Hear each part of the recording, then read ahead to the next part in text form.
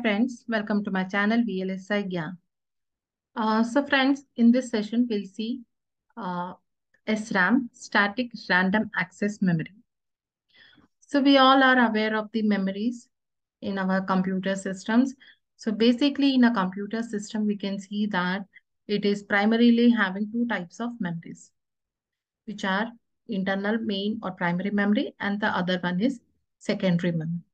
So secondary memories are like we have HDD, that is hard disk drive, solid state drive, then compact disk, CDs, and like USBs, pen drive and all, right? And in coming to the internal memories, we have basically two types. One is ROM, read-only memory, which is a non-volatile memory. And another one is RAM, which is volatile one. So friends, let us see what is this volatile and non-volatile. So it is like non-volatile holds the information even after there is a power off. Like the information is not deleted or not flashed out after the power is removed. But in volatile, the memories, this kind of the memories hold the information till the power is on. Once the power is off, it loses that information. So basically, it is divided into two types. One is SRAM and the other one is BRAM. SRAM stands for Static Random Access Memory and DRAM stands for Dynamic Random Access Memory. So in the market, we find different types of DRAMs, like we have SDRAM, RDRAM, DDR, SDRAM, DDR1, DDR2, DDR3, and DDR4. So we all have heard about this RAMs and we are using also. But in this session, we'll be more concentrating on SRAM. So what is this SRAM? SRAM is a static random access memory. So what is its use actually? So friends, as you all know, we want the operations to be very fast. Our process should process the data as early as possible. This is what is our main aim. So for that, we have a bulk of data in the in memory. And this SRAM, what it is doing is it is bringing and it is keeping that data ready for the process to process the particular operation. So it is like you have a huge grocery in one container, and every day for every like for you have a sugar of 20 kgs in a big container and you want to prepare a cup of tea. So every time you cannot take the 1 spoon of sugar from the 20 kgs of container. So what you will do is you will take a simple small box of container and you will put the sugar in it like half kg or 1 kg, and every day whenever you are preparing your tea, you can take it from that small box. So this is how the static RAM also works. So whatever the data is required, whatever the application is required, that is stored in the static RAM for that particular moment. So instead of searching from the taking that fetching from the main memory, the static RAM keeps the data available for the processor to make the operation much more faster. So this is main function of SRAM, and it is basically used to store the data and machine code. And as you all know, it is a short-term memory because it is a volatile kind of the memory. So when there is a power, that time only it can keep the data. Otherwise, the data is lost, right? So these are all the main things about we should know about the SRAM. So coming to the block diagram, if you see here, we have a clock for this SRAM. The input data which we want to store into the SRAM is data in, and the read enable and write enable, or write signal or read signal, and the address. So whenever the write is 1, that time write operation takes place in SRAM, and whenever the read is 1, that time you will find that the read operation is taking place. So when write operation means the data in input signal, the data in whatever the data is present in that is stored in the memory location, is stored in the memory location specified by the address, right? So this is what is write operation. And what is read operation actually? Read operation is whatever the data is stored in the memory location of SRAM, that is taken out and it is given to the data out. So this is what is a read and write operation in SRAM. Now, friends, there are two more things that we often hear when it comes to the SRAM, that is the width and the depth. Okay, so what is this width and the depth? So width is nothing but the number of bits it can store in a particular memory location.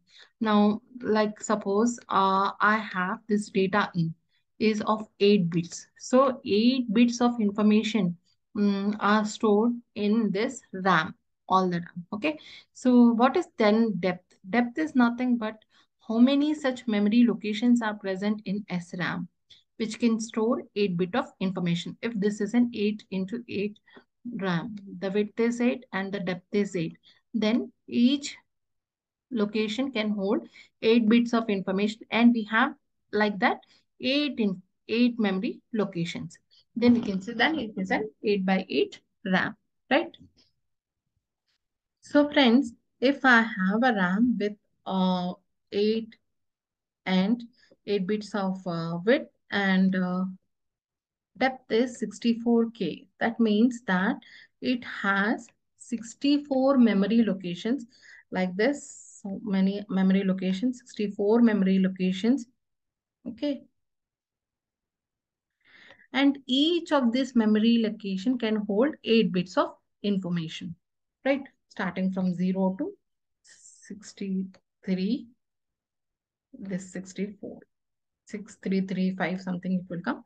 So up till that, we have that memory location. So don't get confused with the depth and width. Width is nothing but the number of bits it can store in each memory location, and the depth is how many such memory locations we have in the RAM. So we need to, whenever we want to write a code for SRAM, so that time we need to define a register, a memory array we need to define. That time we take the depth and the width, right? So let us see how we can write a Verilog code for this SRAM. Here I'm using now modelsim for doing the same. Okay, so let's check how we can write a simple Verilog code for 8 by 8, 8 width and 8 depth SRAM.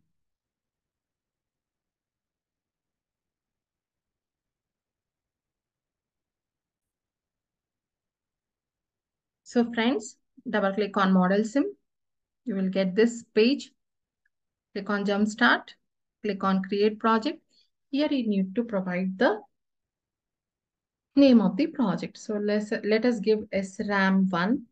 Okay. And create new file. You need to create a new file. Again, giving SRAM1 as the name of the file. Okay. And you need to select the language. So here we'll write in Verilog. Selecting Verilog, click OK. Yes, file is created. Close this one. Then you can double click on this, editor will get open. Now let us write the code for it. So always we start with module. Module SRAM1 only will take. Okay. So we'll declare the inputs and the output ports. The input is, we have seen in the diagram just now, we have an input clock, right? Then we have input data in. Let us take the size as 7 down to 0. Data in, right? Then again, we have another input that is write, enable or write signal, and then read. Then we have 2 down to 0. Why, friends, I'm taking here 2 down to 0 is because we are having the depth as 8. So for 8 memory locations, I need 3 bits of address line. Like 2 power 3 is 8. So from 000 to 111, we have total 8 combinations, and these 8 combinations are used to provide the address for each memory location, right? Then we have output. Output is also 7 down to 0, and this is called data out.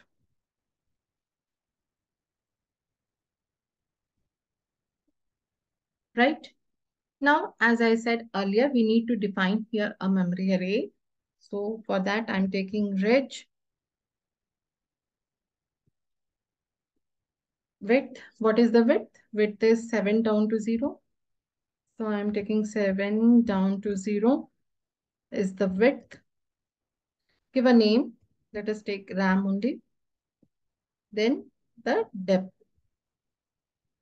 0 to 7 locations, right? Next, we'll write the logic. Always at pause edge of clock,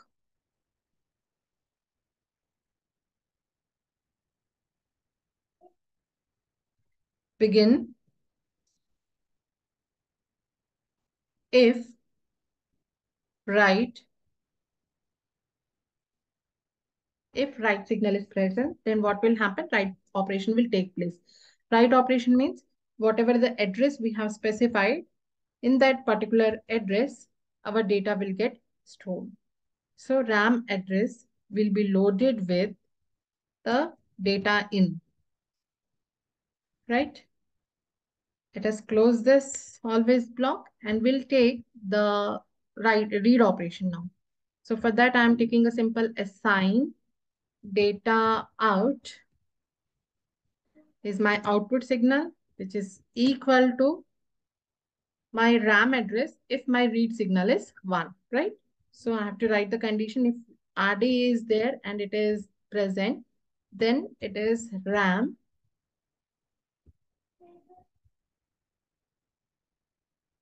and otherwise we'll assign some uh, Z value,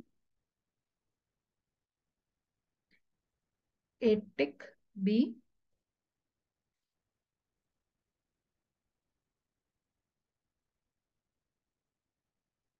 right? 8 Zs and module. Control S.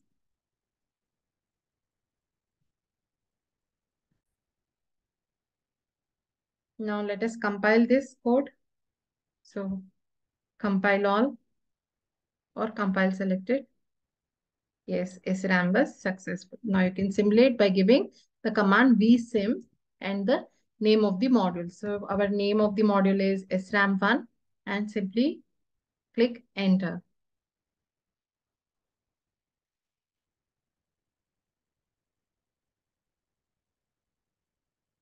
Now right click, go to add to wave all items in the design, or you can simply select add wave also. Both options will work.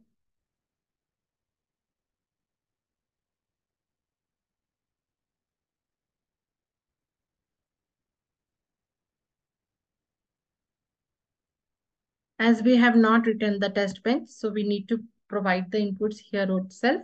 So select on clock, go to clock. Here you can see offset and all is there. If you want to change, you can change or simply you can click OK.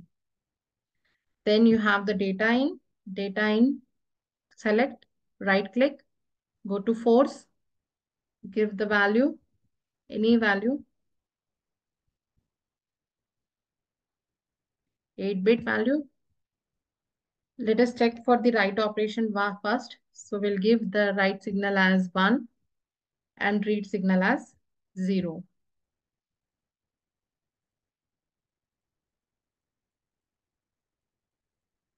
Later we'll change read signal value. Provide the address, same method, select, right click, force, and any address range from 000 to 111 you can give. Let us take 1010. Okay. Then at the top you have this run. Click on it. Yes. You can change the data. See, data out is not coming because it is not a read operation. It's simply a write operation. You can change the data. 01010101. Click OK.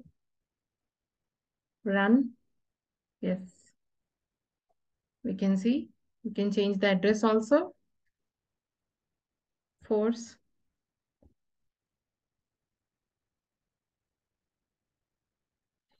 Now, when you make this RD equal to 1, when read is 1, that time you will get the data out. So now I'm making RD as 1, run. Yes, you can see we are getting the data out. So friends, this is how we can write a simple code for SRAM in Verilog. And I have also shown you how to simulate it in modelsim. Hope you enjoyed the video. Please like, share, and subscribe. And if you have any queries related to VLSI domain, please put it in the comment box. I will try to clarify it. Thank you for watching this video. Please subscribe. Thanks.